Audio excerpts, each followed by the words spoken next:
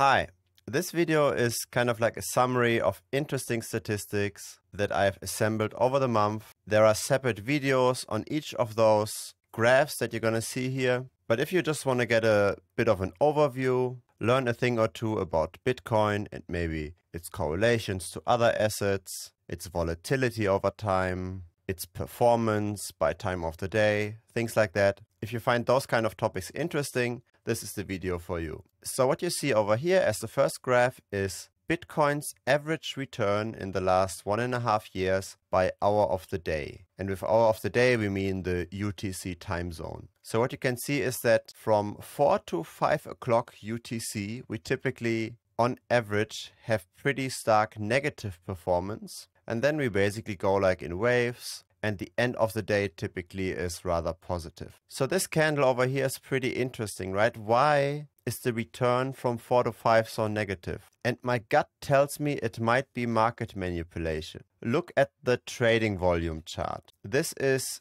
Bitcoin's trading volume by hour of the day. And we can see that at 4 o'clock trading volume typically is relatively low. And I think this negative candle over here and the low trading volume during this time of the day is no coincidence. Because let's say you want to manipulate the market, right? Let's say you have an interest that Bitcoin sharply drops. So maybe you're an exchange that offers leveraged trading and you want your traders to get liquidated, right? So that you can get the profits of those liquidations. So you want the price to quickly drop and then recover again. And when do you want to do this? You want to do this when there is very little trading activity, because then order books tend to be thin. So there's not a lot of buying and selling orders already in the book. And so when you then start selling off a lot of Bitcoin and you do this during a time of low activity, you tend to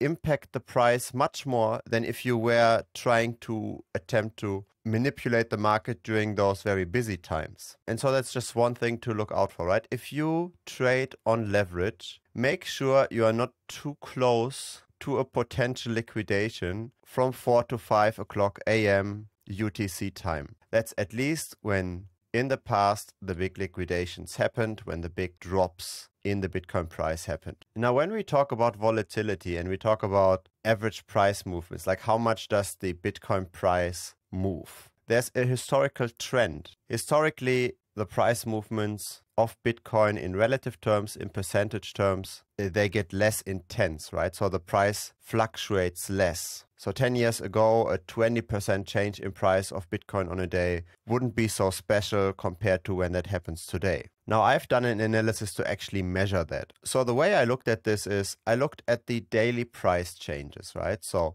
on one day, the price of Bitcoin goes up by, say, 9%. On another day, the price goes down by, say, 20%. And what you can do with this chart, you can basically flip it, right? You can flip the bottom half of this chart to the top. So then the chart looks like this, right? So we've just now flipped the chart. And now with this chart, we have a measure of volatility, not the standard measure, right? Usually you would take the price changes and square them. But for this exercise, for this illustrative example, I think it's sufficient. So we've got now a measure of volatility, the absolute price changes per day. And instead of looking just at a month of price data, what we have over here, you can draw this chart for all of Bitcoin's history. And when you do this, you get this chart. So on some days, we've got a lot of price change, 50%. On other days, we have rather little movements. We barely cross the 10% mark of price changes on a day. Now let's draw a regression line through this. That's what we get. We get this red line here. And we can already see it does decline. So there is a tendency of decreased volatility in Bitcoin.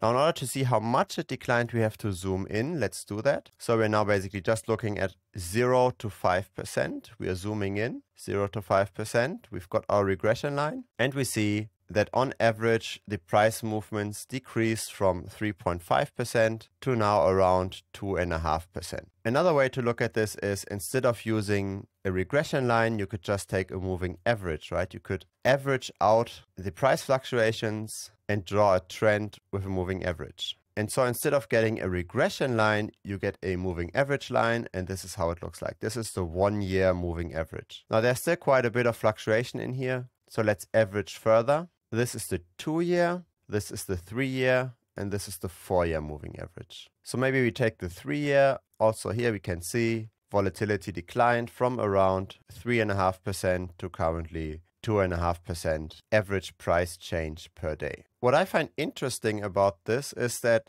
Bitcoin during this time became several orders of magnitudes larger, right? It grew from a few cents to a few dollars to now thousands of dollars. And so what's interesting is that actually I would have expected that volatility decreases much more, relatively speaking, not just from like 3.5 to 2.5%, but that the change in volatility would be much more pronounced, simply because the asset as a whole, the market cap as a whole, has increased that much. But we don't see that, right? So what I would expect is that given volatility didn't go down that much, that the trading opportunities within Bitcoin, timing the market, buying the bottoms and selling the tops, the kind of returns you can achieve are still relatively attractive. Not as great as they used to be, but still not bad at all. Now, one thing that's interesting is, let's compare this to other assets. Let's look at gold's volatility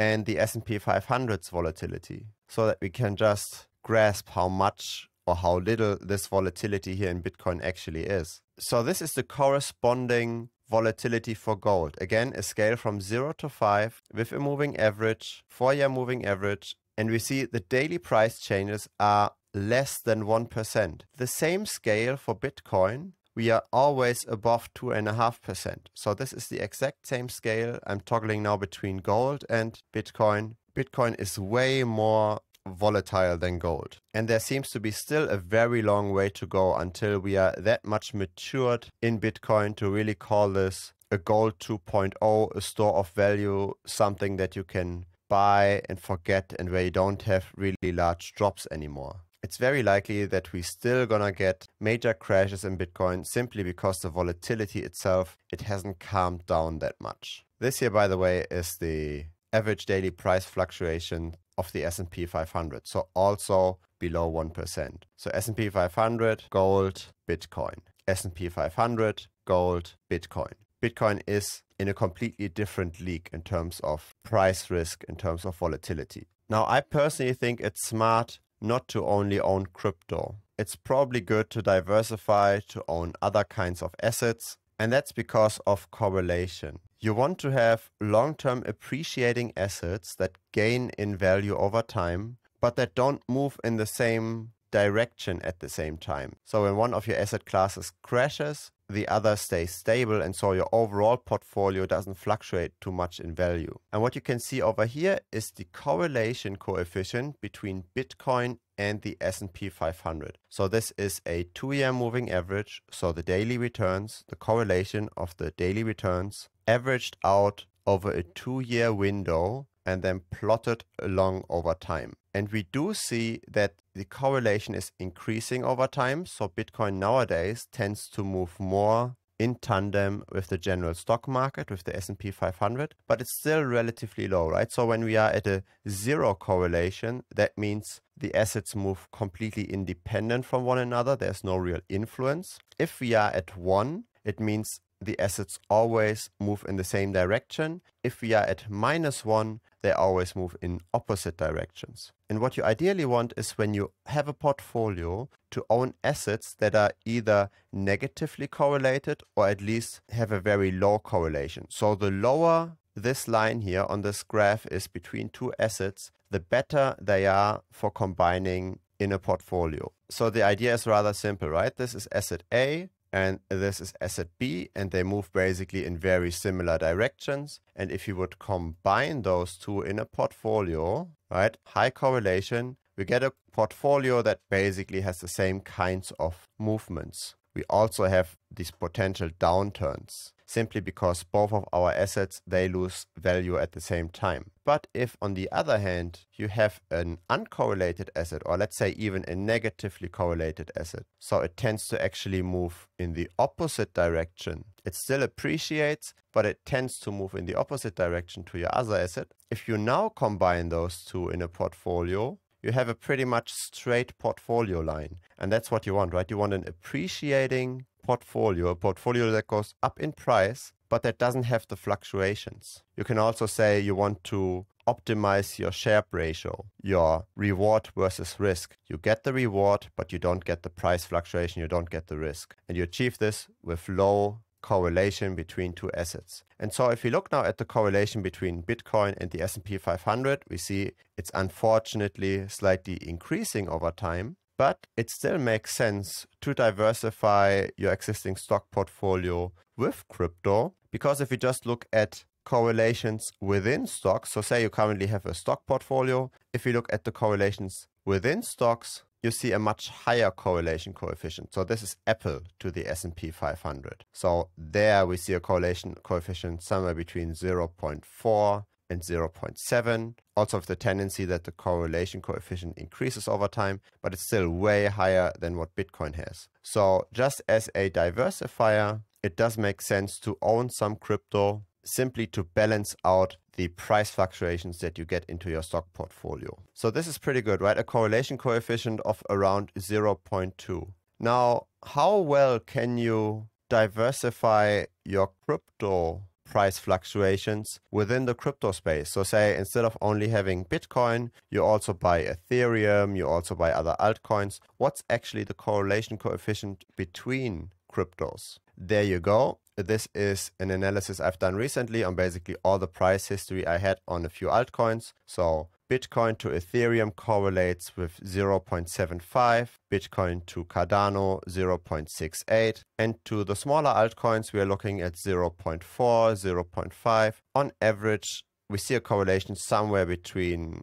0.4 to maybe 0.6. So those are relatively high correlations. It's similar what we can see within the stock market, right? Between 0.4 and 0.6, 0.7 correlation coefficient. So you actually do not diversify very well when you just buy crypto and you buy different crypto assets and try to reduce your overall price fluctuations in the portfolio. You really have to step out of the asset class. You have to diversify between asset classes. So it's much better to buy an S&P 500 ETF and some Bitcoin rather than buying some Ethereum and some Bitcoin. You reduce your overall price fluctuations much more by going between different asset classes. Now, personally, I'm not a big fan of trying to diversify by buying a lot of different altcoins, by buying a lot of different cryptos. One reason obviously being that the correlation between the crypto assets is pretty high. But another reason is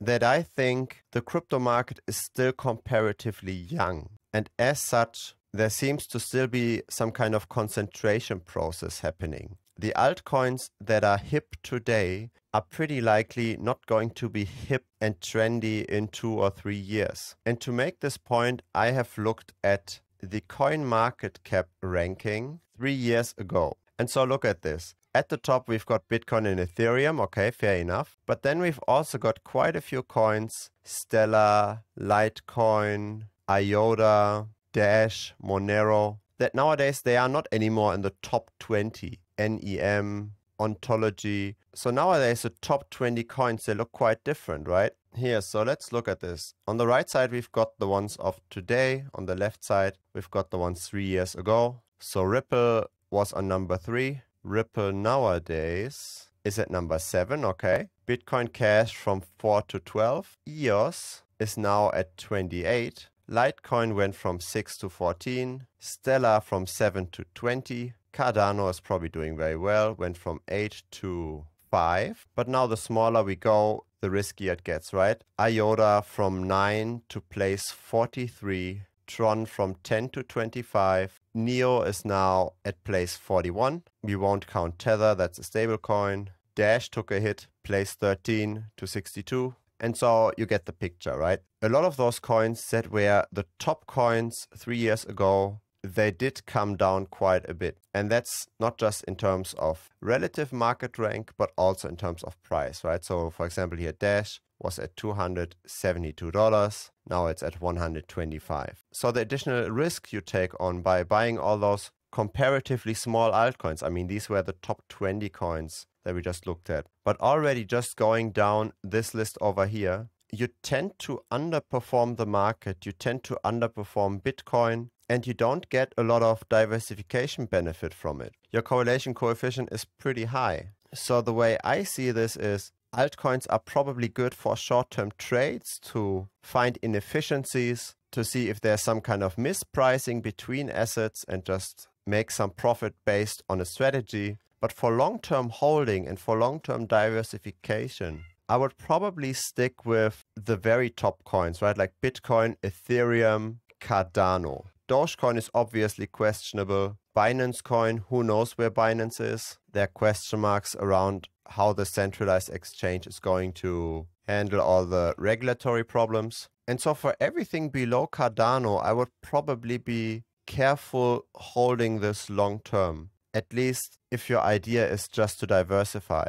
If you want to diversify so you have less overall portfolio volatility, it's best to simply look at different assets, stocks, property, and crypto. And if you find the right balancing between those assets that match your general risk appetite, then you've probably already half won, at least for the long term. And obviously, one of the holy grail questions is how much of each of those assets should you own? And that depends on many circumstances, right? How much are you willing to lose potentially? How much price fluctuations can you take? Are you pretty young in your career? So if there is a big drop, do you have a lot of time to just regain back that money, just redeploying it back in? Or is your asset pool already so large that your cash flows, maybe through a regular job, they're relatively small compared to your assets? And thus, when it really goes down a lot and you have a lot of volatility in your overall portfolio, you couldn't really take advantage of the drop because simply in relative terms,